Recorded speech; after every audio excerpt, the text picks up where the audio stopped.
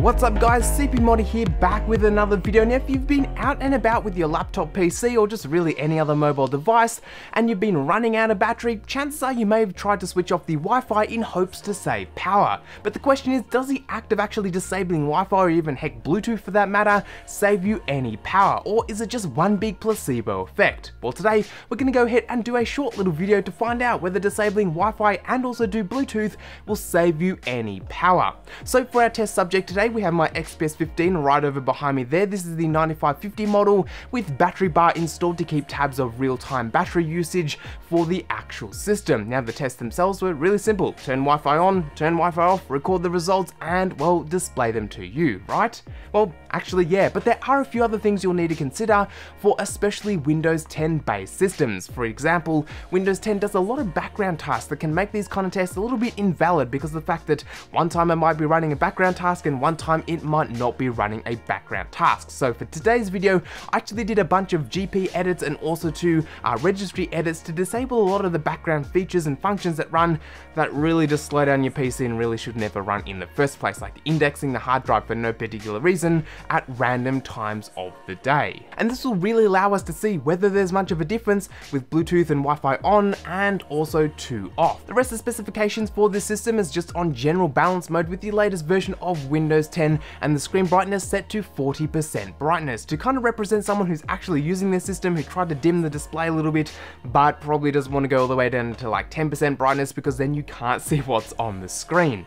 So we went ahead and basically started that. Now there's a lot of people on the internet claiming that turning off Wi-Fi and Bluetooth will guarantee you to save power, but let's take a look at some of our numbers first. First off, our baseline where I disabled Bluetooth and also disabled Wi-Fi to get an idea of how much power the system ran out when everything was off, so we could add stuff and see how much of a difference we actually got. So baseline numbers right here, we got 13.4 watts used each and every hour with an estimated lifespan of about 6.1 hours of actual runtime, and then we flipped Wi-Fi on to find exactly 13.4 watt hours used and also to 6.1 hours of runtime.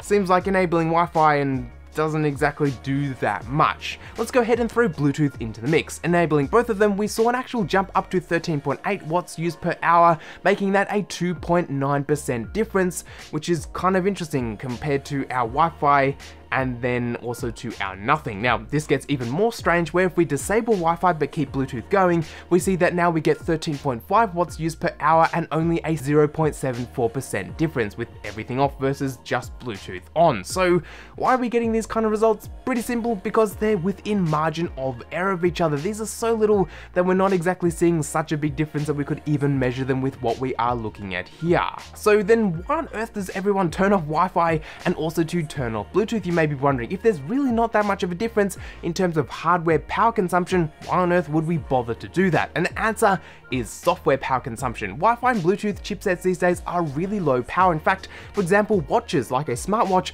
will actually use so little power even though they're always connected via Bluetooth, but they still manage to last you all day. And thanks to the fact that Wi-Fi and Bluetooth implementations are very low power, they can achieve this, and what we measured here today wasn't necessarily a big jump in the hardware power consumption, but software power consumption is something we do need to keep in mind, because the fact a lot of time Windows PCs do a whole bunch of stuff in the background, and heck, even other devices do background tasks when the internet is enabled.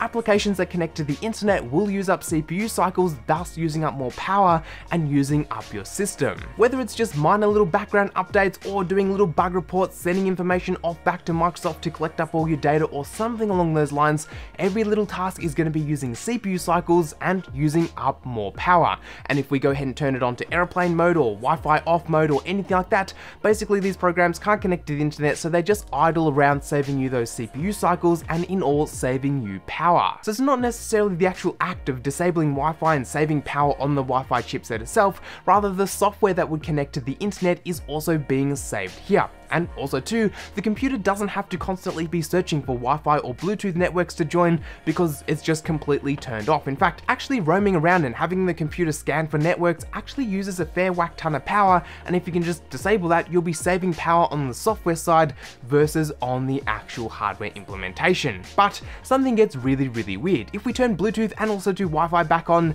take it out of airplane mode and just lower our screen brightness by 10%, so on a Windows PC, just one push of the screen dim button, button, we see that we get an absolutely massive savings. So if we pop up our graph right here, we see that I got 11.1 watts per hour used, giving me a theoretical battery life of 7.4 hours of runtime, an 18% difference over our baseline, just from simply lowering the screen brightness by 10%. The Wi-Fi is still on, all the programs are still running, everything that would be using power with Wi-Fi on is still running. We just simply click that screen lower button once, and boom, we saved ourselves a whole bunch of power. And that's really the power of screen brightnesses. Screens are the most power hungry parts of your computers, and if you can just lower their brightness, they're definitely going to be saving you a ton of power here. So I guess conclusion time of this really quick video, does disabling Wi-Fi and Bluetooth save you power? Well, actually yes and no. The act of disabling the chipset of Wi-Fi and the chipsets of Bluetooth really doesn't make much of a difference because they are so low power. However, where you are going to be expecting to see power savings is in the software department. You'll be saving power, stopping programs running in the background, stopping stupid updates going through in the background, and doing a lot of things in the background just stopped when you do disable Wi-Fi because they can't connect to the internet. Also too, scanning for Wi-Fi networks can also too chew through the battery on your system. However, if you really want to save some power, just reduce your screen brightness by 10% and you'll be saving more power with the screen brightness reduced than disabling Wi-Fi and Bluetooth combined. So bit of a cool pro tip there. Overall though, do let me know in the comment sections, what do you do to try and save power? Do you disable Wi-Fi, do you disable Bluetooth and display dim, or do you just sort of roll with Wi-Fi on? Do let me know down in that comment section. Guys, thanks all for watching, and I'll catch you all in the next one.